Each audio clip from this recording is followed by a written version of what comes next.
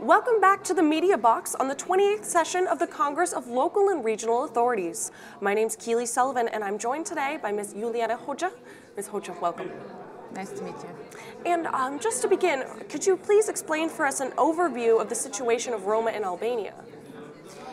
Actually, Romas are facing lots of challenges at the moment, although they make a very small percentage of our population, which is almost unusual compared to the situation in the Balkans. In Albania, they make almost 3%.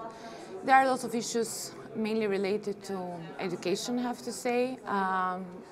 Issues regarding segregation of Roma pupils at the school level. Access to education system. Most of the schools, but also health facilities are not very accessible by the Roma people, taking into consideration the distance where they live. And they make a good percentage of population that live under the poverty line. So there is lots of issues related to unemployment, health and education, I would say. But sheltering also, it is one of the issues that has becoming quite pressing at the moment because of the public works that are taking place. So most of the Roma people have been displaced without being offered alternative sheltering. So these are some of the most pressing issues that also, in a way, make the agenda for central and local government.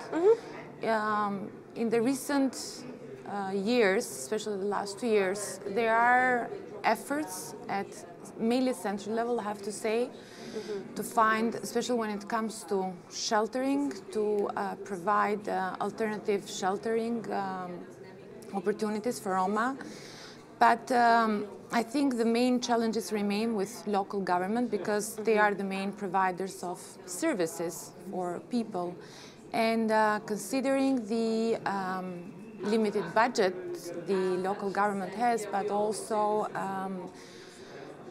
very few competences when it comes to authority to generate funds, but also set priorities that goes with the funding.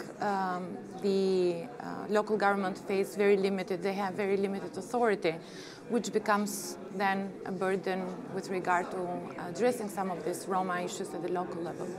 Right, and with these obstacles in mind, how should local authorities approach the situation? I think there is, I'm very optimistic because at the moment in Albania we are going through a decentralization reform, and it is expected that part of that actually is fiscal decentralization, which opens the door and creates opportunities for local government to be more proactive in addressing all the issues that I listed above. And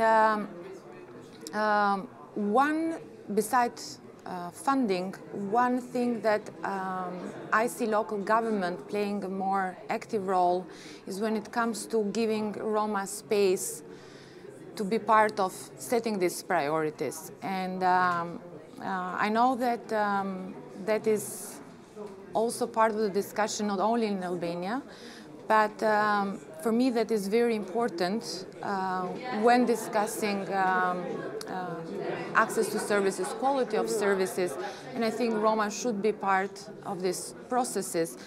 In Albania at the moment we are very much putting emphasis on open and participatory processes, but when it comes to marginalized groups like Roma, that doesn't come that easily. So I think local government should play a more active role to that regard.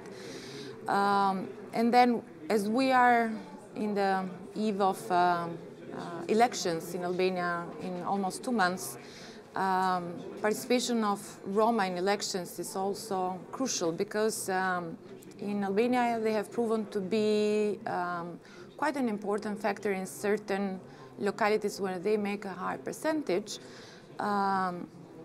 with regard to elections. So it is important to give Roma the rights to be part of these electoral processes, and that starts with electoral votes, which is one of the competences of local government, actually, Roma registration. Right. And you also mentioned previously that there was a competence problem in local government. Could you just elaborate on that, please? Yeah. At the moment, local government doesn't have discretionary when it comes to, or has very limited discretion when it comes to setting budget priorities. And as most of the budget comes from central government, sometimes making even 65 or 70%, and that is a conditional funding, so it's central government that sets the budget lines. That doesn't give much space to local government to address local issues. And on the other hand, local government doesn't have the authority for part of local taxes to set local taxes and collect local taxes, which make quite a considerable revenue for any local government that will give local government the flexibility to address in a timely and fashionable manner the local needs.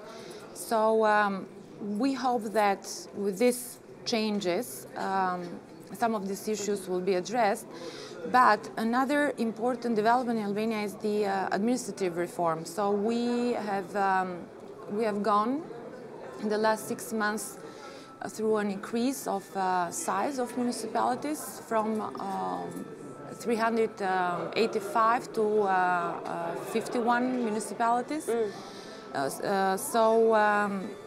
The increasement in size of municipalities in a way will provide local governments more ground to do more sound planning, and in this way I hope that also services when it comes to Roma will be better integrated at local government level. And finally, taking into consideration all that you've mentioned, what would you say is the biggest stumbling block for realizing successful Roma integration?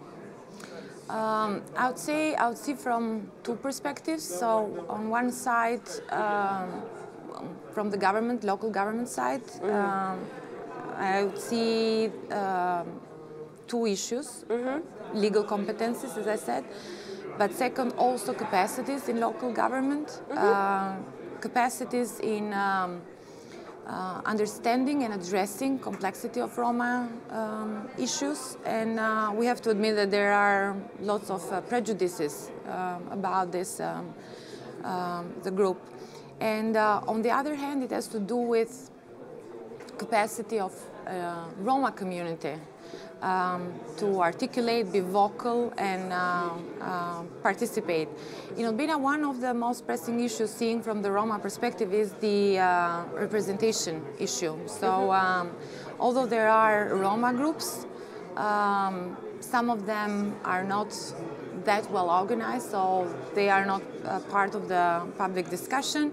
Right. In some cases, you have non-Roma people leading such initiatives. So in a way, although there is lots of sometimes political discussion about Roma issue, I think as long as Roma are not part of that, it loses legitimacy. So. Okay, thank you so much for your time. Thank you. Thank you for having me. Thank you.